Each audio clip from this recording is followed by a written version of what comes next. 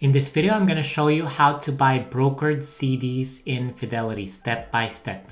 Why would you want to buy brokered CDs? Because they offer a much higher rate compared to CDs at your bank. Once you've logged into your Fidelity account, go to the upper left of your screen and click on Trade. And once you do that, instead of stocks, ETFs, click on that and click on fixed income because CDs are fixed income. And you'll want to click on search inventory. And then here, the fourth tab in the middle bottom, click on CDs and ladders. And now we'll get to the various brokered CDs that we can buy.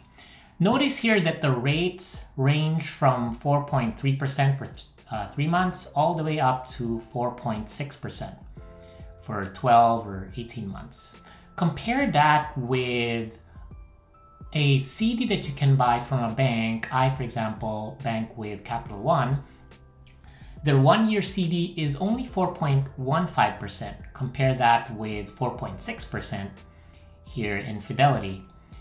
If you go to Ally, which is another bank that we typically recommend to clients, it's 4.15 as well. And you can see that big banks, Wells Fargo, Bank of America, you're basically getting next to nothing in rates. So let's go back to our brokered CDs here in Fidelity.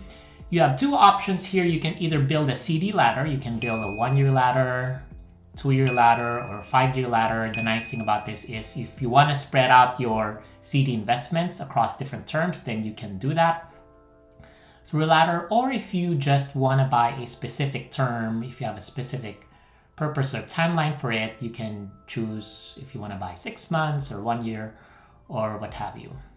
So in this example, we're going to click on 6 months. And there are two attributes that you are looking for here.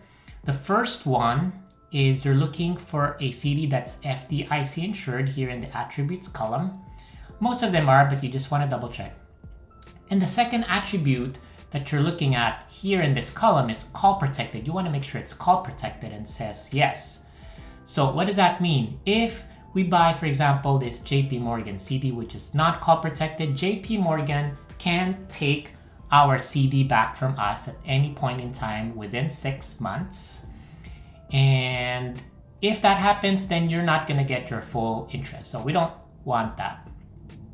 So we're going to choose a CD here that is call protected and FDIC insured. So let's say we want to buy this KeyBank CD.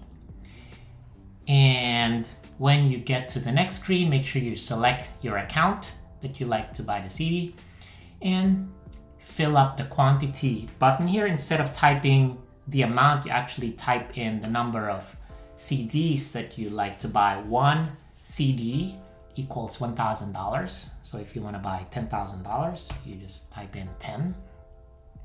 And you have to select here the auto roll, yes or no. Yes is if you want the CD to automatically renew at the end of this time period, which is 6 months in our example. Or if you want more flexibility, you can just say no. So when 6 months arrives, it matures, then you have the option to just let it sit in your cash account or buy another CD or put the money elsewhere. And finally, you just click on preview order and submit order on the next page. So that's how you buy a brokered CD in Fidelity. If you have a Vanguard account and want to buy brokered CDs in Vanguard, check out our video on how to buy brokered CDs in Vanguard.